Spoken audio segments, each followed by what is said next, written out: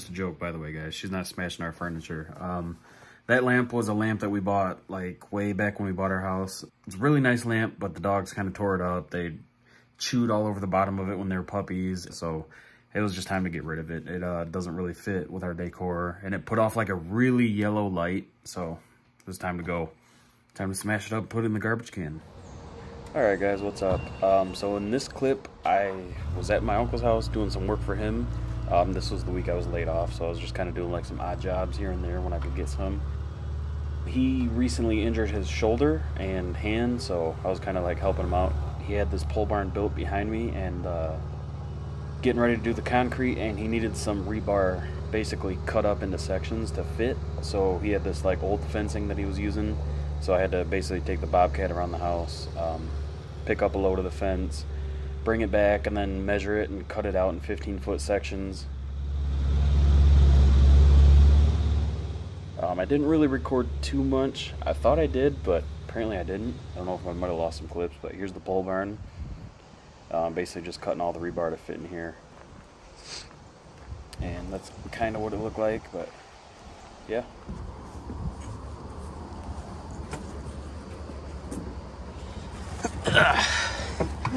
Okay. Drop your bar down.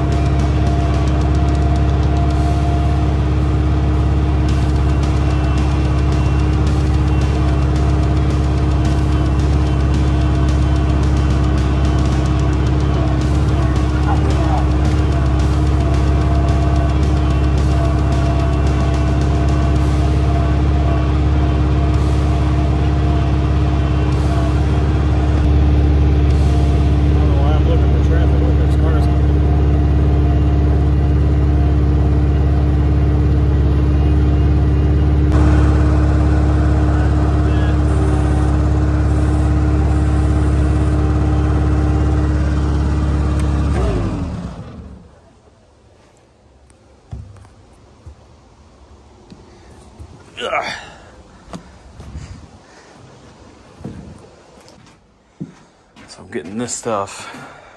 It's basically like rebar for concrete, and we gotta cut it in 15-foot sections. And when he does the concrete, this is, you know, what they lay down for the support.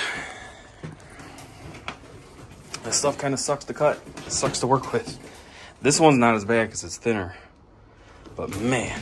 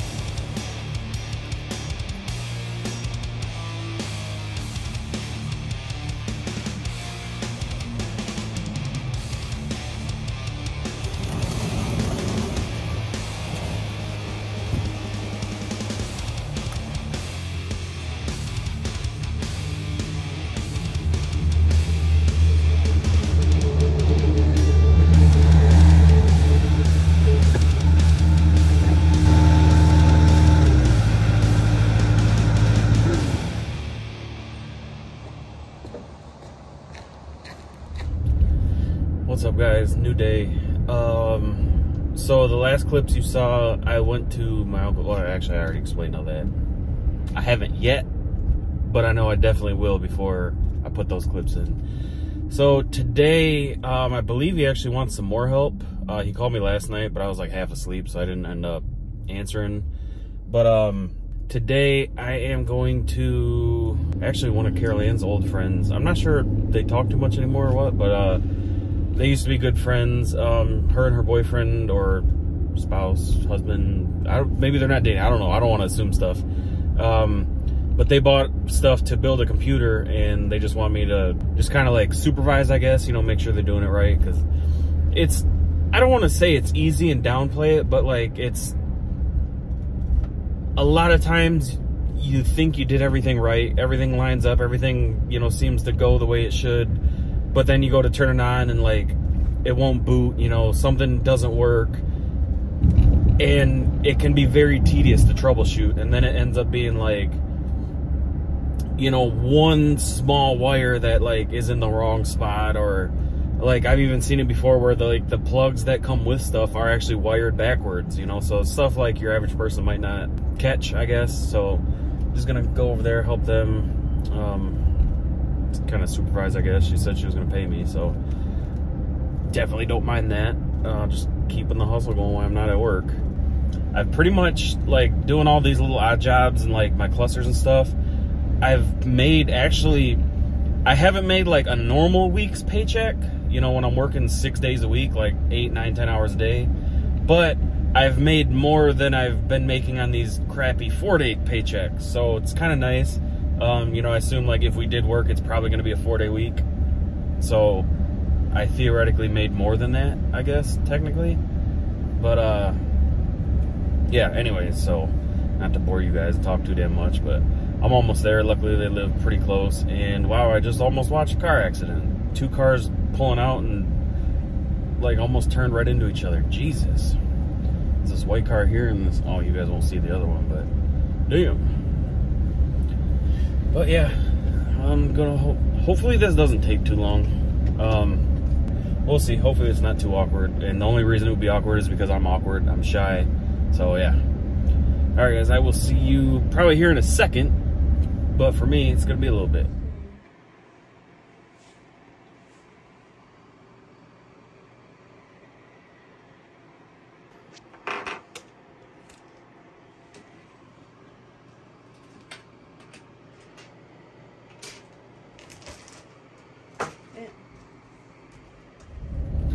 All right, I am done, and that took way longer than it should have.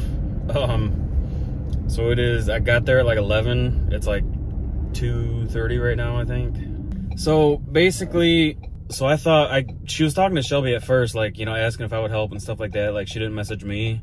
So, you know, I was kind of like communicating with her through Shelby. And I thought, I could be wrong, but I thought she said like, basically they just wanted me to like supervise, you know, like make sure that they don't, you know, mess anything up. You know, if they got questions, I'm there.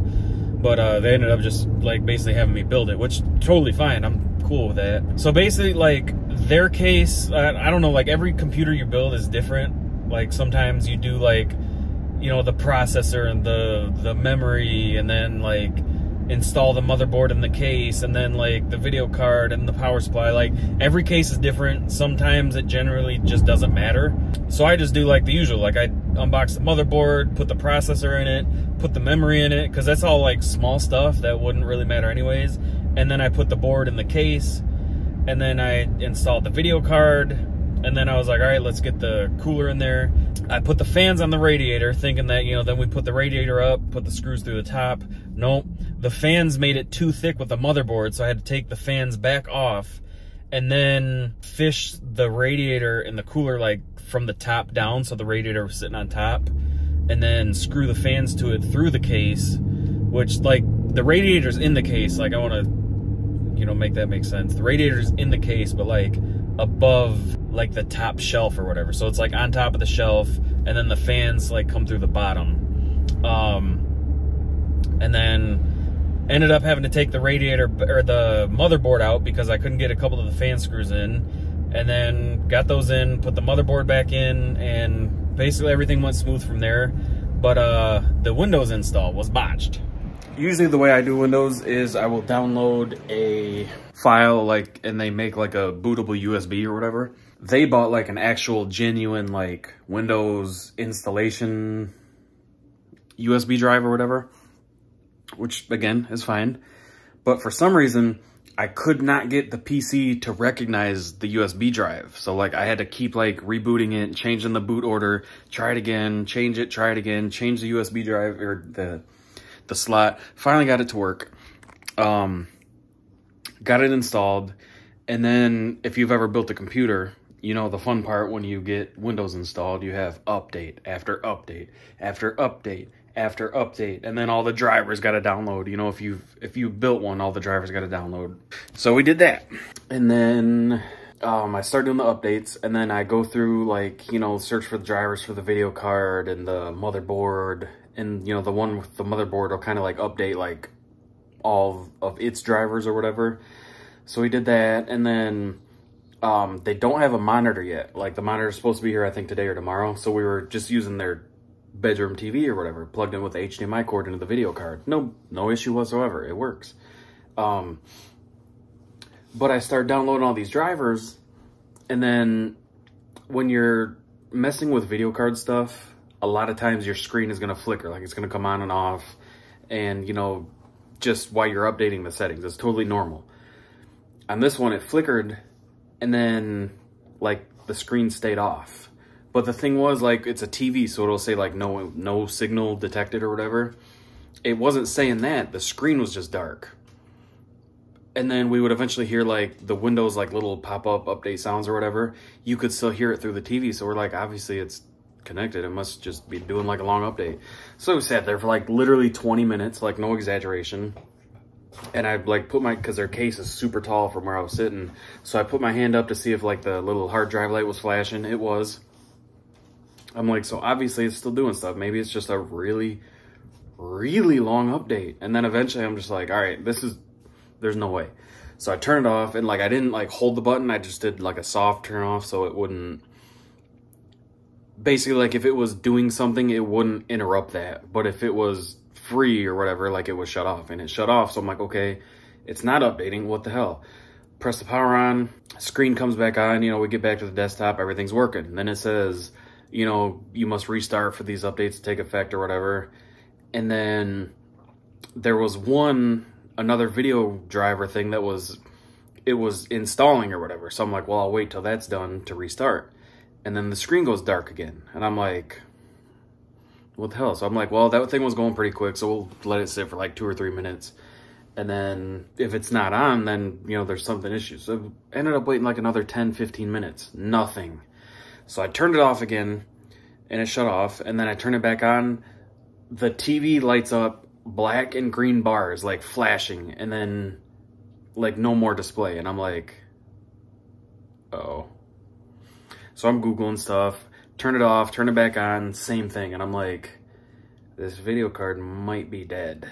And I'm like, if it was, like, I would be frustrated if it was mine, but I'm like, I'm building this for somebody, and it was just working. Like, why would it just randomly die? But I'm like, that's the only thing that was going through my head. I'm like, I think the video card might be dead, because I was looking up stuff on Reddit and stuff like that, and there was just post after post after post about this specific model video card, like, being just dead in the box or whatever, out of the box.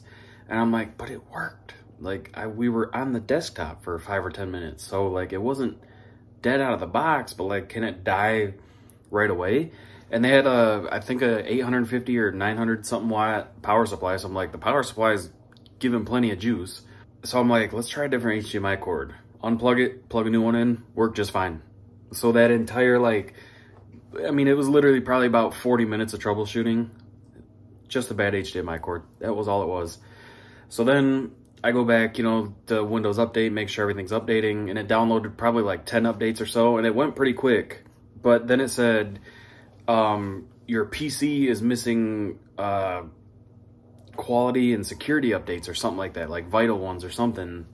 And I click check for updates, but it says there's no updates. It says your computer is up to date. And I'm like, so I'm troubleshooting that. I'm going online. It says uninstall the last update and then reset it, reinstall it. And we did that. And that last update, like, it would hang at 44% for like 10 minutes.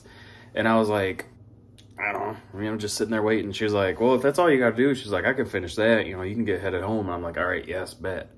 Oh, and then I built that motorized bike. So If you guys remember like a couple years ago when me and Shelby bought bikes, like the cruisers, we bought like the cruiser ones or whatever. I got that big, I call it my Debo bike because it's, you know, like the big black frame. It's got like the curved handlebars. Kind of reminds me of the one Debo driver rides in Friday or whatever. I bought my mountain bike, you know, because like when we were riding bikes, like I wanted a bike with gears, you know, something that could, you know, better to like work out on, I guess, versus the cruiser. So cruiser's been sitting and I was like, ooh, let me put a motor on it. So I bought that Amazon like 80cc bicycle motor kit, put it on there, and it kind of sucks, to be honest with you. Like, it's loud, it's very fuel efficient. Like one little tank of gas lasts forever, but it's kind of hard to get started. It's not very fast. I put on like the smallest sprocket you can buy, which gives you less torque but more top speed, which means like I have to pedal more when I'm taking off. Like a bigger sprocket, you can just take off with gas, you know, like with the throttle and not have to pedal, but you're going to be maxed out at like 10, 15 miles an hour. A small sprocket, you know, smaller, you have to like kind of help it out, like start pedaling, but then, you know, like give it gas, but you'll go a lot faster, you know, top speed. I was hitting like 25, and then now that it's kind of broke in, like it kind of actually went down a little bit. I was getting like 20 on a good long straight flat road. I put that small sprocket on. Now I can get to about 25, and it's cool, but it's just like, it's so loud. I don't like riding it for a long time. And just about every time I ride it, like I feel like I need to tweak something or adjust something, or, you know, tighten this bolt again or replace this. Like I already had to buy like a new like little ignition box and spark plug and stuff for it. So I kind of want to sell that because I mean, it's all like literally brand new, flawless condition, upgraded brakes and stuff. So I'm thinking I'm going to sell that. And then I have another one of those cruisers. That's a long story. I'm not going to get into that right now. But I have another one of the exact same bikes, brand new in the box. Let's just say I broke something on my bike, so I ordered the whole same exact bike just to rob that one piece, but ended up not even needing that. So I want to sell that, and then I want to take the other one I have and build an electric bike, which is like you replace the wheel. It's got a hub motor like right in the wheel, and then you've got a controller that it plugs into. You know, you got your throttle, probably do like a thumb throttle, and then a battery pack, and it just literally like 3-4 plugs, like 1 or 2 screws, and like it's ready to go. And they got a ton of torque, they got a ton of power. Most of them last a long time, and they're almost dead silent. Like you could ride the thing in the middle of the night, you're not going to bother your neighbors. So I want to play with something like that, because the gas one too, like it kind of makes the bike unrideable. If you pull the clutch, you can lock the clutch in, so like it's not spinning the motor, so you can just pedal it like a regular bike. But with the extra weight and the drag of, you know, that big chain on the other side for the motor, it's like you're just constantly like, you know, like you can't just like cruise and coast on it. Like you're just constantly pedaling, pushing through it. So I don't know, it was kind of cool, fun while it lasted, fun little project. But yeah, I want to try an e-bike now. But that's probably gonna wrap up this video because I'm sure this is already way too long, and I will see you guys in the next one.